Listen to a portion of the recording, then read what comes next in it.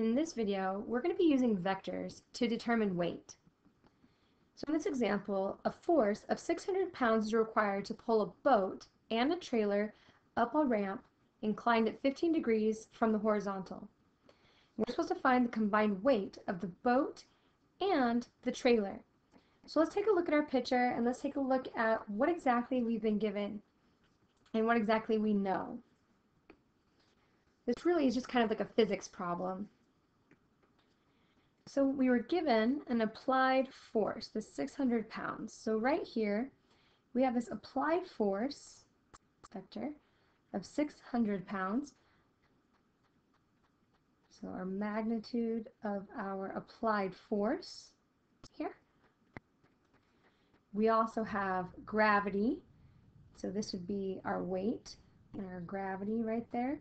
So the weight is actually given to us by the magnitude of our gravity, or the force of gravity. We also have this normal force, and that's right here. So basically this is from the boat pushing down on the ground, and then the ground equally pushing back on the boat. Now we know that we can move vectors around to help make things a little bit easier for us. So I'm going to take my applied force vector and I'm going to move it down here so that way I can create a right triangle. Okay? My applied force. So that's my 600, right? So I've created this right triangle, right? So here, call that BC. That's what we have on the picture. And then we've got our vector here, which is our 600, and that's our AC. So we know that's 600. And then we have our gravity right there. Right? So we have our right triangle, but we need to know what our angle measure is right here. Now the picture gave it to us, but let's talk about how exactly we know that. So if we take a look right here at this right triangle that I've drawn in green, we can kind of look a little bit more into that on this picture. So if we look at that triangle that was created there, we've got our point W, and we have some point that we're calling D, right? That makes this right angle with our ramp, okay? Now we've got this given to us that the ramp was 15 degrees, right? Which means that my remaining angle is 75 degrees, okay? Now we've got this normal force that's coming down, about like that, and that created a right angle right there, all right?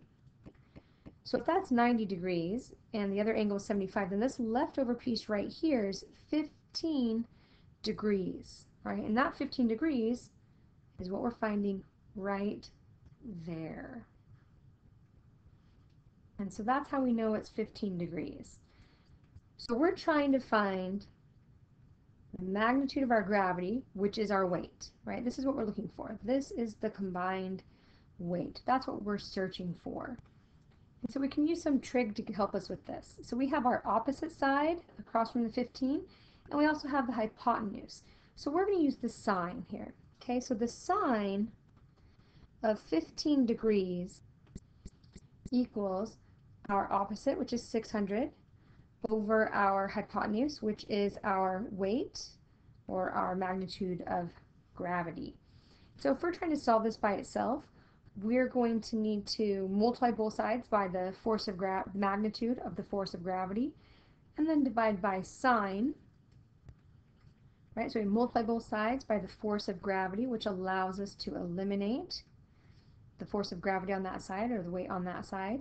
And from there, we'll divide both sides by the sine of 15, so that way we're able to get the force of gravity by itself. So the magnitude of the force of gravity by itself.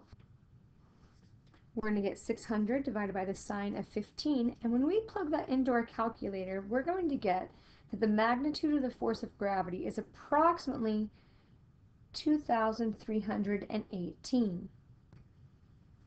And so here we can see that the combined weight of the boat and the trailer is 2,318 pounds.